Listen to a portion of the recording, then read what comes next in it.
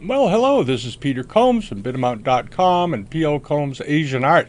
Today is Monday, June 5th, 2017, and this morning we're going to talk about the auction results that Christie's had last week in Hong Kong during their late May sale.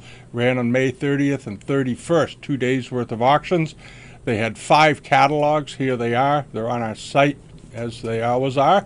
And they had a really great week over there. They had a really great couple of days. A few minor disappointments, a couple of surprises, but overall the market was very happy to see this sale.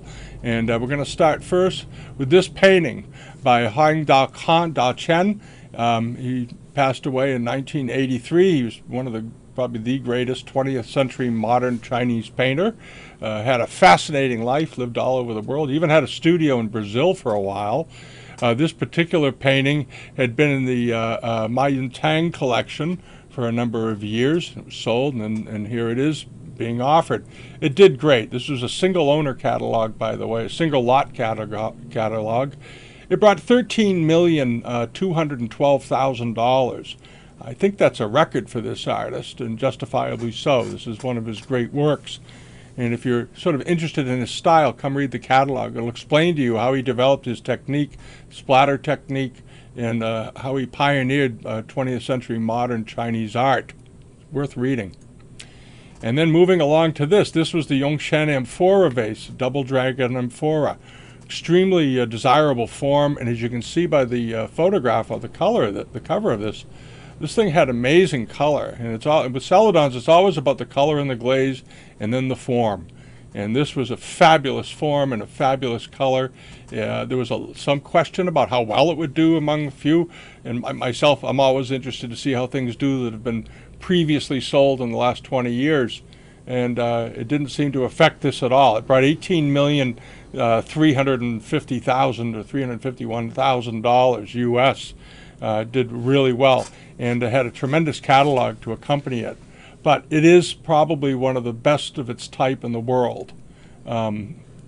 Just amazing quality, and they show you other examples, which is always fun to see. It's very interesting to compare. So that sale did well, and then we chug along over here to the Imperial sale, important Chinese ceramics. And this sale also had great results, and we're going to start, we'll back it up here, hold on.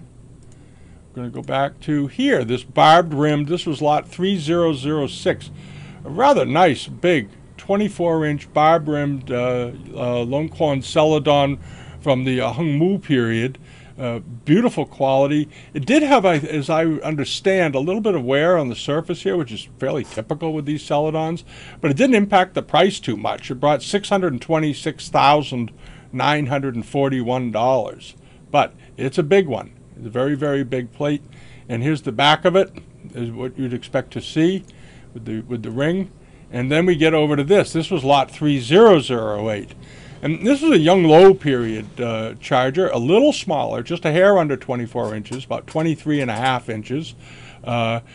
Great piece, and all of these celadons had come from the Roger Belanich collection. And this one did extremely well. It brought $781,741. Monster price, but a great celadon. And this consignor, I think, had 6 or 7 lots in the sale. All of them did just fine. All of them brought at or above estimate. This particular piece doubled its high estimate. All right. And then we're going to move over to this. This was lot 3011. I liked this. This was a two-color, yellow and red lacquer Wanli double dragon dish with its Japanese box, no less. And it had been bought in the 1970s. And just a wonderful example. Not very large. These aren't terribly big some of the time. This was only 8 inches in diameter. Didn't hold it back, though. It brought $239,000, $239,940, which is a good price for that. And lacquers, as you remember from a couple of sales ago, other lacquers, Ming lacquers especially, did very well. So that market seems vibrant and strong. And then there was this. This was lot 3025, and this was a really fine Yongzheng Marken period overglazed red dragon with underglazed blue clouds. vase. Beautiful done. They referred to it strictly as a dragon vase. And it was nice size. It was almost 12 inches tall, which is good size for this form. And it was estimated at $780,000 to $1 million. It went over its high estimate for $1,091,342. So there you go. And there was a lot of interest in this. This was a particularly attractive piece. And the shape was a bit atypical. So it did really well. It did just great. And this was the cover lot of the sale. This is lot 3030. And it was a very attractive 6-inch jar. It had been sold by Christie's previously in Amsterdam about 16 years ago. It was now re-offered again, taken out of a collection or wherever it has been. Who knows? And it did really well. It brought $1,065,343. So not far from $2 million for a 6-inch jarlet. But beautifully colored. The coloring on this, the enameling was just bright and strong and well defined, and the boys pattern is always popular. People love that pattern, and I love the kid with the yellow banner waving it, and the boy on the hobby horse right in the center. Not everybody realizes they had hobby horses in China. It's one of those interesting little factoids. At any rate, moving along. Was this? This is a good heads up for anybody out there that ever tells you soapstones don't bring real money. They always think of soapstones as being sort of the weaker, brother to jade, which it often is. But this was lot 3038, and it was a collection of jade seals that they got a hold of to sell. And this jade brought this soapstone brought $441,181. Just a great price. It was a beautifully carved piece, though. If you come over to the site and you click that little magnifier at the top, you can blow it up and bring it up and get a good look at this. There it is. Just beautiful color, and notice how the carver used the up in here, used the changes of color in the stone itself to create flowers, and really worked it beautifully. And the seal underneath is spectacularly well carved, and it did really well. So bravo. Now moving along, this was one of the surprises in the sale. It didn't sell. Lot 3138, a Southern Sung Guan type Long Quan celadon. I thought this was wonderfully attractive. I thought it was a beautiful vase, and I thought it would do really well. I was absolutely, and the estimate didn't seem crazy. It was $650,000 to $1 million, and it never got off the ground. It didn't go anywhere. And nobody knows why. Somebody probably knows why. The only thing I can think of is that maybe it had been on the market over in Asia or somewhere in the world for a while and was unable to find a buyer. So somebody put it in an auction to move it along. The last time it was in a Japanese collection. It was acquired in July of 1983. Was the last time it was publicly on the market. But you never know. These things can be on the market privately all the time, so who knows. But it may sell post-auction a negotiated sale. The things often do. And then the last lot we're going to talk about in the imperial sale, porcelain sale, was 3215. This is a very unusual vase, 18th century Kong, done in sort of, the famille rose with lime green ground, of Western figures though, which is very unusual. And it was on all 4 panels, no rain mark, and it did extremely well. It brought $441,181, which is well over the estimate, about 20% over the high estimate. And but a rare type, an extremely rare type. And I love the scene on here with the Westerner running off carrying the vase with the flowers coming out of it. They're in China gathering things apparently, but just a beautiful example all the way around. And then we're going to move over to here. We're going to get now into the perfect countenance sale, the Buddhist stuff. I can't cover everything here because there's so many lots, but I'm going to hit the highlights. And one of the highlights of this sale, of course, was the cover lot. We talked about it in last week's video, the preview video. There it is, nice bronze, 15 inches high, spectacular quality, just the best quality. The casting, the folds of the robes across the bottom, over his shoulder, the countenance of his face, the downward cast eyes, this perfect symmetry, the beautiful elongated lobes, the beadwork, all of it. And still had the original plate on the bottom. And this was estimate on request, and I think last week we thought 3 to 5 million, somewhere in there. Well, it went through that and ended up at 6.5 million and change, almost 6.6 million. And just had a lot of interest in it. It was a great bronze, and bronzes continue to have a lot of traction in the market. If you get a good one, you can expect to get a very good price. And here's another one. This was lot 2807 right afterwards, or a couple lots over. Was this. It was a smaller one, a 10-inch figure. It had beautiful quality, though, spectacular quality carving. It had an inscription on it. It had everything going for it. And it brought over $1 million. It brought, what's the price on this? I want to check to be sure I get it right. $1,246,142.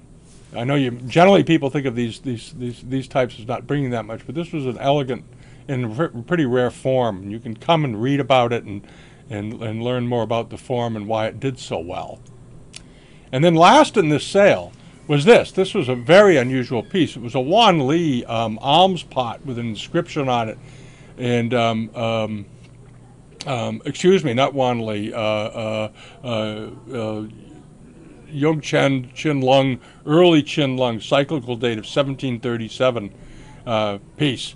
Beautifully inscribed. It was probably commissioned during the Yongzheng period and then finished. But there it is. Beautiful example, elegant calligraphy on it, and on a really lovely stand to boot with the lid. Still had the lid. And people wanted it. It brought $239,000 right smack in the center of its estimate. Really beautiful piece. And it was bought in 2001 in London from a dealer. All right, and then we move along over to the jades. This is the last catalog. And this was one of the great successes, I think. This had 100% of the lots sold. This was a private collection of a lot of Han jade ornaments, sword guards, necklaces, and all that. And this was the cover lot did particularly well. We'll get right to it. There it is, lot 2711. It was a suite of Qilong sword guards and fittings. And just beautiful, beautiful set, elegant quality. It did really well. It brought $1,091,000. And it's as I said, it's Western Han Dynasty. What's interesting is that a few years ago, these pieces weren't that popular. The Qing jades were all the rage. Now these seem to be getting more and more interest, and this consignor had built up a fabulous collection. So we're going to move along and see what the other things did. You have, let me see here, get this right. You have this one. This is lot 2733. And this was a really beautiful bi-disc, or B, as they sometimes call them. It was 5 inches in diameter, extremely good quality, obviously, and it brought $503,000. You don't get any better than that. And well, now I'm going to back up and say for a B, they do get better than that. You get this one. This one brought a little more. This one brought $704,000. But just elegantly carved, beautifully done with the chimera, the fu, and the chimera in the center. There's the piece right there. This was a small one, a little over 3 inches in diameter, and did really well. $704,000. You know, that's a heck of a number. And there it is. All right. And that's pretty much it for the sales. Everything did great. Everything in these auctions did great.